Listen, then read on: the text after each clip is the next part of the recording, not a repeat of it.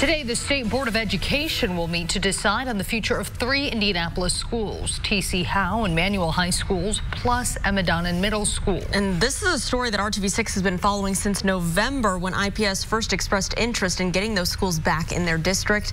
Our own Kelsey Anderson is joining us live this morning with a much closer look at today's vote and what that means. Kelsey, good morning.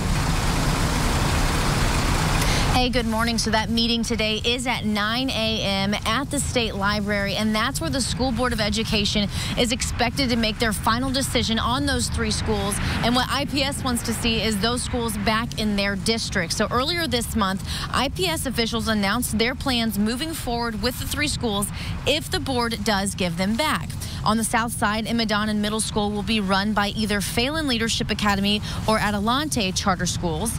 Manual High School will be operated by Crystal House Academy. And on the east side, Howe High School will close its doors for the 2020-2021 school year.